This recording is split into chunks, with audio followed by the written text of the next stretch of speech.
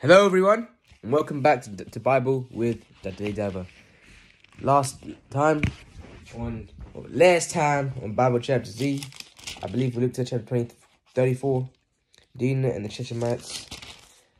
And today we're looking at chapter 35, Jacob returns to Bethel.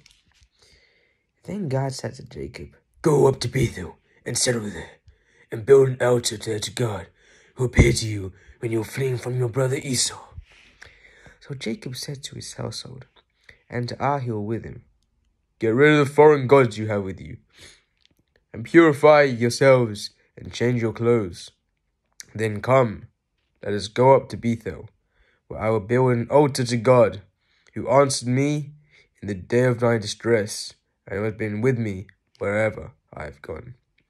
So they gave Jacob all the foreign gods there, and the rings in their ears. And Jacob buried them under the oak of Shechem. Then they set out, and the terror of God fell on the towns all around them, so that no one pursued them. Jacob and all the people with him came to Luz, that is Bethel, in the land of Canaan. There he built an altar, and he called the place El Bethel, because it was there God revealed himself to him when he was fleeing from his brother. Now Deborah, Rebekah's nurse, died and was buried under the oak outside Bethel, so it was named Allon Bakuth. After Jacob returned from Padan Aram, God appeared to him again and blessed him. God said to him, "Your name is Jacob, but you will no longer be called Jacob. Your name will be Israel." So he named him Israel. And God said to him, I am God Almighty. Be fruitful and increase in number. A nation and community of nations will come from you, and kings will be among your descendants.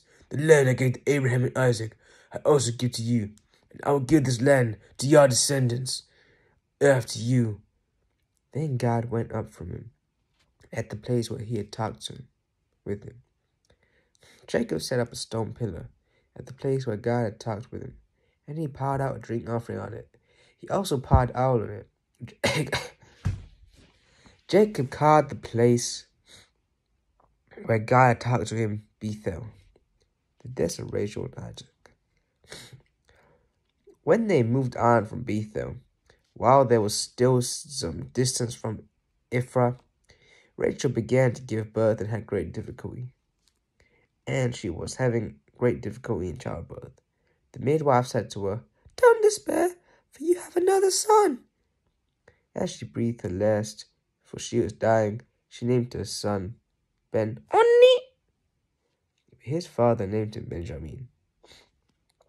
So Rachel died and was buried on the way to Ephraim, that is Bethlehem. Over her tomb, Jacob set up a pillar, and to the day the pillar marks Rachel's tomb. Israel moved on again and pitched his tent beyond Migdal Eder. While Israel was living in that region, Reuben went in and slept with his father Kibbekin Bilhah, and Israel heard of it. Jacob had 12 sons, the son of Leah, Reuben the firstborn of Jacob, Simeon, Levi, Judah, Issachar, and Zebulun.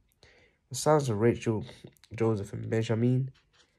The sons of Rachel's servants, Bilhah, Dan, and Naphtali.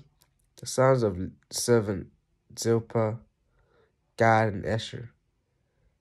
These were the sons of Jacob who were born to him in Padan Aram. Jacob came home to his father Isaac and Mamre near Kiriath Abba, that is Hebron, where Abraham and Isaac had stayed. Isaac lived 180 years. Then he breathed his last and died, and was gathered to the people, old and full of years, and his son Esau and Jacob buried him. Thank you for listening.